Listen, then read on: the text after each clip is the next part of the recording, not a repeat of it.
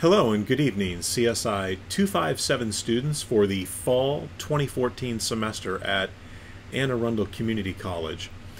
This PacketTracer tutorial is going to be on PacketTracer 5.1.3.5, where we're going to take a look at propagating a default route into an OSPF area. And this is a pretty short activity, so let's jump right in here. So we're going to propagate the default route. So it says configure a default route on router 2.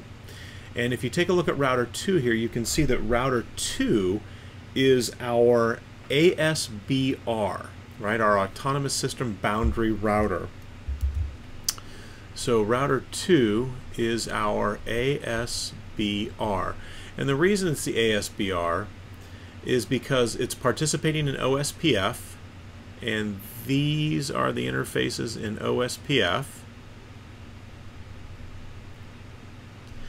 and this is an external network, right? So this is an external network, and it's going to be providing a route to get to that external network.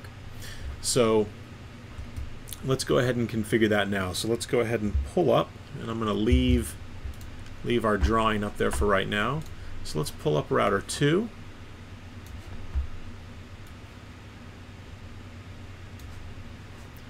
And we'll take a look at the CLI. You can see that OSPF is running, so we'll go from user exec into privilege exec, and then into global config mode. And it would like us to do, oh whoops, I apologize, terminal. Alright, so we're going to do IP route 0.0.0.0. So we're setting a default route here, and we're going to indicate the serial 010 interface. So it says default route without gateway. If not, a point-to-point interface may impact performance. So, but this is a point-to-point link, and so if I were to do a do show IP interface brief, we can look at serial 010, and you can see that this is the default route, right? Out this interface, it takes us to the 209.165.200, and our IP is .225, and this is a /27, and that is the interface that's going to be the default gateway. So it's going to take us from our network, which is located here, right? And this is going to be how we get out to the internet, and we're going to go ahead and provide this information to everybody that's participating in OSPF. So let's look at our next step. So propagate the route in OSPF, and so it actually gives us the command. Oops, I apologize. So router OSPF 1, and I'm going to go ahead and say default information originate, and I'll do a question mark, and you can see that it only allows us to do the default information originate. And so we're going to come back to this because there are some options here that you may want to consider down the road that might be a little outside of the CCNA curriculum, that are probably bordering on CCIE type design considerations, but definitely not too difficult to grasp and definitely worth taking a quick look at. So default information originate. So before I do that, let's pull router 1 up, and let's see what router 1 shows. Go from user exec to privilege exec, and I'm going to do a show IP route. And you'll notice that right now router 1 says gateway of last resort is not set. So router 1 does not have a default gateway, which means that if the route is not specifically detailed here, and it looks like it's shown up here as being learned from OSPF, right? But there's no default route. So if router 1 was trying to send a packet to a network that isn't listed here, then chances are that's going to fail. And so let's take a look. Let's see if I were to type in traceroute 64.100.1.2. And so I don't have a route to that network on this router. As you can see, this trace route is failing. And not only do I not have a route to that network, I don't have a gateway of last resort. So I don't have a default route, which is typically what would be used at this point, because the network 64.100.1.0 isn't here. So we'll do a Control-Shift-6 to quit out there. And so now let's drop back to router 2, and I'm going to go ahead and do default information originate. And I'm going to hit enter, and then let's pull router 1 back up, and let's do a show IP route now. Okay, so now the gateway of last resort is 172.16.3.2, which is going to be the interface on router 2, which is right here. Now, prior to this, we had this in the routing table. However, it was not the default route. So prior to doing the default information originate on router 2, if router 1 did not specifically state that it was going to go to 172.16.3.2, it would not choose that simply as the default. But now we do have a default. So let's see if we end up with a different result here. So traceroute 64.100.1.2, and now the traceroute immediately jumps to router 2, and then it goes out onto the serial interface that takes it to the internet, and it successfully makes it out there. So that is the difference. And so what we're doing is we're basically letting the ASBR, the Autonomous System Boundary Router, which is router 2, we're allowing it to redistribute a default route into the OSPF domain. And so then let's take a look here. It says examine the routing tables on R1 and R3. And so if I do a show IP route now, you can see that we have an OSPF route here, and this is very important. It's a very subtle difference here. It can be a very subtle difference, and this is very important, and a lot of individuals mistake the difference in the value behind an external type 2, and this is the metric type. So it's an external type 2 route. So by default, when ASBRs redistribute, I lost my train of thought there. When ASBRs redistribute external routes, right, and in this case it's redistributing this, or I should say it's originating a default route, that what is going to happen is by default it's going to be a metric type of E2, external type 2. Now there's also external type 1, and so I've got the command reference up here, and now we're going to have to get rid of, let's get rid of that. So I've got the command reference for OSPF up here, and if you take a look at the command reference for OSPF, you can see that you've got a few options. You've got an always option, you've got a metric with a metric value, and then this is the option we're very interested in here, is metric type. So external link type associated with the default route that is advertised into the OSPF routing domain. And again, so this is the external link type associated with the default route that's being advertised into the OSPF routing domain. It can be one of two values. It's either a type 1 external route or a type 2 external route. So as you can see here, the default is type 2 external route. And that's actually exactly what we're seeing here, is type 2. Now, the difference between type 1 and type 2 is very subtle. The default metric for a type 2 is 20, right? So when it comes in, it has a default metric of 20.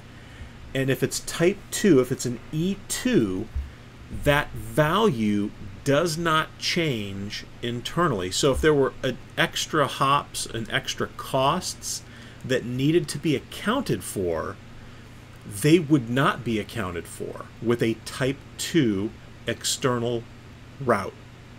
With a type 1 external route, internal additional costs to get from one location to the other are taken into account. And so those are added in to the value or the metric of the route.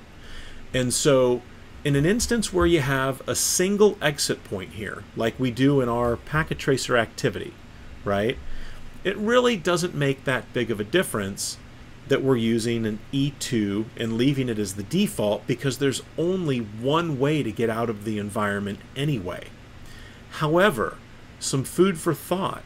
If you feel that your network is going to grow, then there's no harm in using a type 1, an E1 metric when you redistribute that route, right? When you are originating that default route, when it gets advertised into the OSPF routing domain, the best practice is to go ahead and use a type 1 external route, because if for whatever reason down the road you decide to grow your environment and then you maybe end up with multiple exit points out of your environment, it also makes it a lot easier to manipulate which direction things are going to go. But if you have that type 2 route, the metric will always be the cost is always going to be 20, right? And it's not going to take into account any additional costs within your network that it's being distributed into. So hopefully that makes sense. And so you may be wondering, we looked earlier at the previous video I did on the DR BDR, we took a look at the configuration guide. So this is the command reference. And so real quickly, let's take a look at how I got here. So again, you go to Cisco's main webpage, cisco.com. You don't need to be logged in. As you can see, I'm not logged in here. So this is publicly available. You go to support, and I'm going to choose networking software, iOS and NXOS. We're going to go ahead and look at 15.3 M&T. And then here are the command references. And before, we were looking at configuration guides. So now I want to see, I'm interested in specific commands and not so much configuration examples. And again, an extremely valuable set of documentation that covers absolutely everything that you could think of. So Cisco iOS IP routing, this is the OSPF command reference. So if I click on that, we can download the complete book, which I've done, and I actually just brought it up as a PDF over here so that I would more conveniently be able to search it. And so this is how you get to the command reference. And so we can take a look at default information originate, and it gives us a nice synopsis of the command. It's going to give you the history of the command. So the command was first introduced in iOS 10.0, was integrated into the Cisco iOS release 12.2.33 SRA, and sort of talks about the history of the command. It even gives you an example of the command, right? And the default metric sets the default metric value. So if you were running the full-blown iOS, you should be able to say default information originate metric value or metric type and the type value. And so that's what we would be interested in if we wanted this to show up as an E1 route. And so let me go ahead and drop this down and make it a little smaller here. So I'm going to go ahead and pull back up, if we're still up, GNS3, and we did have router 1, I believe. Hopefully I didn't shut that down. So we'll take, even router 2 is going to be good for our purposes here. So we are running OSPF. So if I was to say to go from privilege exec mode into global config and then router OSPF, and I think we chose 732. So here if I said default information, whoops, default information originate, so distribute a default route, I think I may have been saying redistribute earlier, but what I meant was distribute. So distribute a default route. And here you can see with the full-blown iOS, you actually have a number of choices, the same choices that we saw in the command reference. And so we would choose metric type. And if I do a question mark, you can see there are the two types. So if you're curious and you're wondering, hey, I'm doing this PacketTracer activity, why is it an E2, right? What exactly is E2 and what's the difference between E1 and E2? And so that's really the difference, is that the E2 type route is going to maintain a metric of 20, and that's not going to change internally in your network. It's going to hold on to that value of 20, whereas a type E1 is going to take into account your internal costs on the links that run throughout your network. And so how would you change it? You would simply, when you do the default information originate, you would simply issue the metric type option, and then you would choose, is it going to be type 1 or type 2? And again, best practice is make these type 1s, because you never know. Your network may grow at some point far beyond what you thought it was originally going to do, and this will make it far easier for you to manipulate the traffic and do your traffic engineering at layer 3 using OSPF and the type 1 metric on these routes. All right, so let's go ahead and take a step back here to the PacketTracer activity, see that we have everything. We do.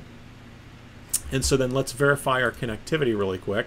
So let's make sure that all the PCs can get out to the web server. So we'll come here, we'll look at the command prompt, and I'm going to say ping 64.100.1.2. And as you can see, that works like a champ from PC3. So we'll do PC1, and this should work as well. So let's ping 64.100.1.2. And it's working there. And finally, we'll check for PC2. And we're going to simply say ping 64.100.1.2. All right, and that works great. Okay, so again, we learned a little bit more in this activity than is presented here. Obviously, very short activity giving you the commands to run, but what's really important is that you understand not only what the commands are doing, but the different options that are going to be available to you.